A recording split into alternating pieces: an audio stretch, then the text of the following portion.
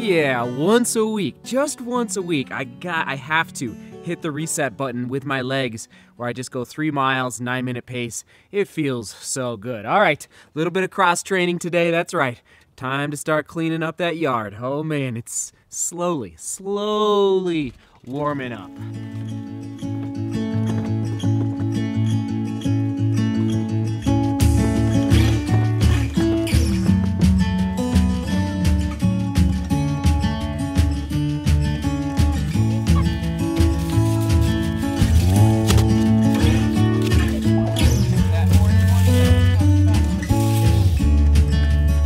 So much for cross training. I got a lot of help today.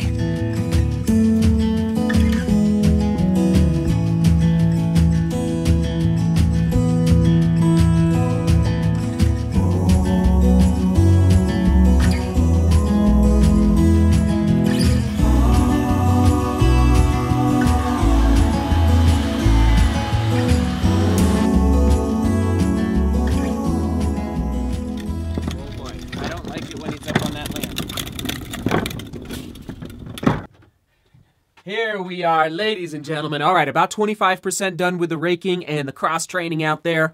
One step at a time, right? It's been a long winter. And actually, December and January was really nice. But February and March here in Colorado was a little crazy. Quite a bit of snow, which is good for the mountains, good for the farmers out there. But it meant that I needed to sit on these Reebok Float Ride Run Fast Pro shoes for basically the last 2 months. That's right, upper right-hand corner, you can see me opening up this 3-ounce shoe. That's right, a 3-ounce shoe. I'm very excited, but I did not want to take these shoes out in the snow, in the grime of the winter, and so I've just been sitting and waiting on them. But sure enough, this upcoming week in Denver, no snow in the forecast. It's supposed to be 70 degrees on Tuesday. So my next critical workout for the marathon preparation is a 6-mile threshold run on Tuesday. So come back Wednesday of this week for my first impression of the Reebok Float Ride Run Fast Pro. I know there's been,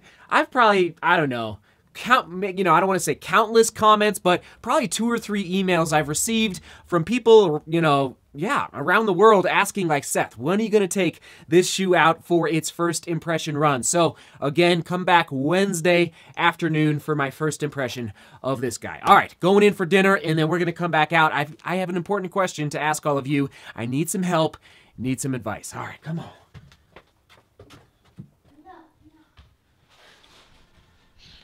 So usually on Sundays, we do like a nice steak dinner as a family on Sunday afternoons, but we have a ton of leftovers, incredible leftovers. And did you see yesterday's vlog all about eating and what I'm eating in my marathon training? If you haven't seen it, it's another one you can go check out, upper right-hand corner.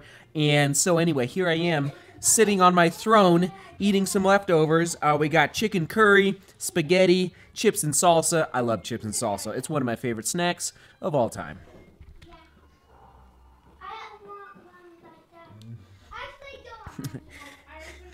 And we are taking it a little easier today, just in catch-up mode on a fine Sunday. And if you're watching this vlog on the day it published, Monday, March 25th, make sure you mark your calendar tonight. Monday night, March 25th at 6 p.m. Mountain Time. I'm going to be interviewing my former teammate from the University of Colorado live here on this channel. So come back 6 p.m. tonight. Let's just say he was a sub 15-minute 5K guy in high school, so very fast. So all the high schoolers out there, make sure you tell all your running buddies and listen, this guy, he knows what he's doing when it comes to training and racing fast. And now, as a professional athlete, he's doing trail racing, marathon racing, and he runs for Nike. So again, that's 6 p.m. tonight. And one last point, I ran in some Salomon socks today. I will get you my first impressions on what's going on with these Salomon socks very soon. All right, and moving on to today's topic where, yes, I need your help. I need your wisdom. I need your insights and your advice. Here we go.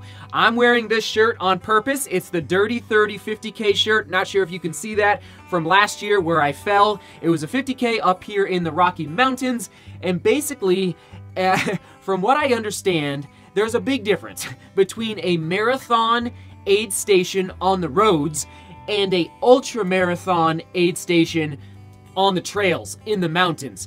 Basically, when you arrive at an aid station in an ultra marathon, you are there to refuel, sometimes to say a quick hello to the volunteers, to say thank you for being out there in the middle of the woods. I often will grab like a little slice of a PB&J. I love PB&Js, maybe a handful of peanut M&Ms, and then a gel, and then a Gatorade or a Tailwind or whatever, and then a gulp of water, and then you're gone. But an aid station in an ultra marathon usually takes at least 20 to 45 seconds, I would say. Like, that's a very rough estimate for, let's say, a 50K. As the distance goes up, you'll spend a much more time. Like, for a 100-mile race, I've spent as much as 5 to 10 minutes at an aid station. So you don't really do that in a marathon on the roads, right? You don't do that at all. Here's my predicament. The reason I was interested, I don't know if I ever explained this to you, the reason I was so interested in the Grandma's Marathon in Duluth, Minnesota in June is because I was trying to get into the elite field. Why did I want to get into the elite field? Not to call myself an elite runner, simply because if I would have qualified as an elite athlete on that particular day, I could have basically given the volunteers like 6 water bottles to be placed along the course on tables with my own preferred drink mix, whether it was going to be UCAN or Tailwind or just straight up Gatorade, whatever the case may be. So I wanted to basically have my own little teeny tiny water bottles that were easy to drink and place them along the way on tables. So that's why I was so interested in the elite field, to have the proper fuel and hydration along the way. But I wasn't accepted as an elite athlete, so I said, okay, we're going to plan B. We're going to do Cleveland. So Cleveland is in May, and based on the research I've done, they don't have that option for elite athletes. I've reached out to them. I haven't heard back. If anybody has any connections to the Cleveland Marathon, let me know. Email me and just let me know, like, is there an option to give water bottles along the course? I don't think that is an option, and that's okay with me. But because of that, I've done some research, and you all have helped me as well. Here's what I have discovered. The Cleveland Marathon, at the aid stations along the way, is going to have Powerade, the Powerade drink in Berry Blast is going to be the flavor. And so here is my tip of the day. If you have a peak race coming up, make sure you research ahead of time what the fueling options are going to be at the aid stations, especially for anything above half marathon. It's also important for a 10K, definitely not as important for a 5K, but like half marathon, marathon, really critical to basically know, like, okay, what types of gels are they going to have? And they're going to have honey stingers in Cleveland. So what am I going to do tomorrow, Monday? I'm going to go to the grocery store and I'm going to try and purchase some Berry Blast Powerade. And guess what else I'm going to do? I'm going to go buy cups. And because guess what? If they don't have water bottles, the water bottle option, that's okay. I'm going to basically, over the next 8 weeks, and I know this is getting like really down to detail, but I'm going to practice drinking with cups in my workouts in the next 8 weeks with Berry Blast Powerade, just so I can get used to running fast through the aid stations, hopefully at the very least 5:20 pace. Like, that's going pretty quick. So I need to be able to grab a cup, put it back, and make sure I get it in me. And that's another, I'll just say, another tip of the day. It's way more important for you to get the nutrient, the water, into you rather than on you. That was something that Mark Wetmore always told us in our long runs. Like, yeah, when you're hot, you want to dump water on you. That's fine. But like, what's the most important is get water in you. That's what's going to make the big difference. So I'm okay to slow my pace down a little bit at Cleveland in order to get what I need into me. And one last point, so this is my Raid Light vest. It's very heavy, but Ultimate Direction has come out with a marathoning vest, very lightweight. It looks very streamlined.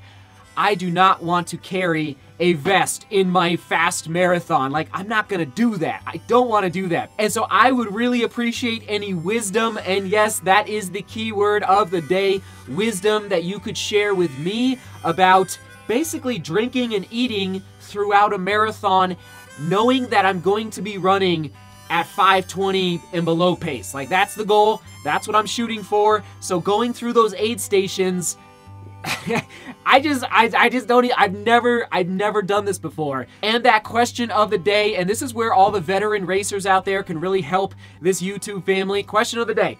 What is the #1 question you have for all of us about the in-race experience? Whether it's fueling, whether it's racing tactics, whether it's drafting, whether it's getting off the starting line, whether it's closing out a race, whether it's dealing with the crowds of a big city marathon, whether it's dealing with heat, whatever the case may be. What is your #1 question you have about the actual in-race experience? My #1 question is, how do I get through the aid stations efficiently?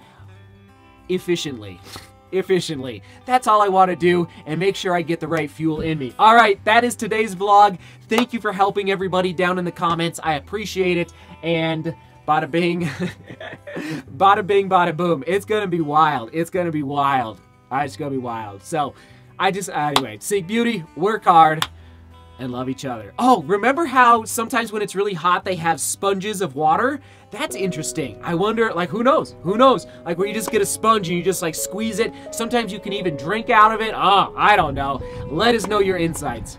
Seek beauty, work hard, and love each other. Thank you ahead of time. Thank you, thank you, thank you. See you tomorrow.